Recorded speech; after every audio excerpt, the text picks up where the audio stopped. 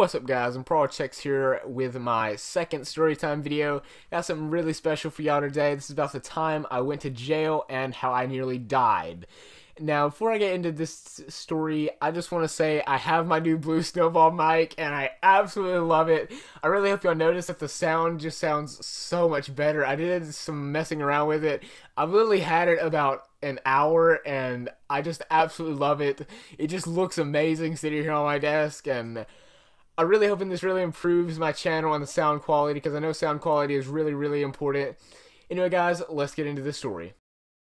Alright, so this happened back when I was 13, about 3.5 years ago, because I'm nearly 17 now. But what happened was, I was at a friend's house, and so much stuff had to go right for me to be in this position, right? So, because I was begging my mother that day to let me stay at my friend Braxton's house. I'll mention his name, doesn't really matter anymore. But she finally let me go, and that night, it was about 2, maybe 1 o'clock in the morning, and we was both just laying there. He was on one couch, I was laying on the other couch, and we both been sitting there waiting for like 30 to 40 minutes. We're like, you want to play the game? No, do you want to play the game? Literally was back and forth. The game was sitting there. It was playing like Call of Duty Ghosts or something, and we was both just sitting there waiting for one of us to start a game, and neither one of us would play. So we was probably just about to go to sleep, right? And he gets the bright idea, hey man, you want to do some prank calls? I was like, yeah, let's do it. I was retarded back then. I was like, yeah, let's just do it. I was so excited about it because I thought it'd be fun and stuff, right? So we found some numbers and stuff, right? We prank call a few people in like stores, Walmart or whatever.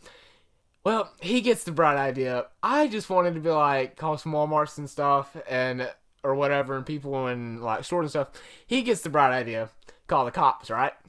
And, you know, let's just report murders all over the great state of Alabama. Well, to say the least, we were young and stupid, or a lot younger and stupider. And, yes, I know stupider is not a word. But, anyway, what happened was, we called like 5 or 6 police stations. Most of them were in Alabama. Some of them were in, like, Tennessee, other parts of the great U.S., right? So, oh, let me tell you how we got this idea first. Because we knew, like, back when we were like 11 or 12, we knew that there was this number, like the San Diego Police Department or something. If you call them and ask if this is the Krusty Krab, they get so pissed and start screaming. That's why we started the idea to call the police station and see if we could start that and do it. Because we did that to a few of them, and then he got the idea to call and report murders. But anyway, this happened, and we called like 5 or 6 of them and reported them. And one of them started calling back a bunch, and we didn't know that to use *67 or to use a spoof number at the time. And what happened was that they started calling, and they traced the number to where we was. Well, about 2 hours later, about 6 or 7 cop cars surround the house, and the sheriff of where we live at the time, I'm not gonna disclose that information, where we live, pulled up around the house and was walking around the house. And later we found out why he backed down the street, because we thought they left. We knew they were out there, but we were terrified and didn't want to go outside. What happened was that we learned about 2 or 3 weeks later in the newspaper that he heard a shotgun being cocked, and that's why they had like 7 or 8 cop cars from like 3 or 4 counties around surrounding the house. They were gonna call the SWAT team and throw in tear gas or something if we didn't come out. Bro, at that time, we were asleep because we thought they had left and everything. And his uncle answers the door, and they literally, like, tackle him and drag him out the house. And, like, they searched the house, and they found us. One of our friends, it wasn't just me and my friend Braxton. There was this other kid named Caleb. Yeah, his name was Caleb. He was completely oblivious as to what was going on. He had been asleep the entire night. Oh, man, I felt so bad for him. He had no idea what was going on. But anyway, we had to go to jail, and we stayed there for like 3 days, I think, and it was like 5 o'clock in the morning, bro. I know all those cops were mad, and I wish I could just go back to apologize to all of them, because I know it was like really, really early in the morning. We had them all thinking, like, up in SWAT gear. Bro, they came in that house with like M16s, and oh my, it was terrifying. But what happened though? They took us to jail, and I actually got out of my handcuffs. He asked me if they were too tight, and I'm like, nah. And he loosened them up a little bit. And while we were sitting there, like sitting on this metal slab or like concrete slab, as they were getting mine and Braxton's papers together, Braxton accidentally tightened his up, and it was cutting the circulation off in his hand. But we sat there for about an hour and a half, and we thought that they were just gonna leave us there, and then our parents were gonna come get us, and we was gonna get in trouble and stuff, right? No, they took us to juvie. Over to a jail, bruh.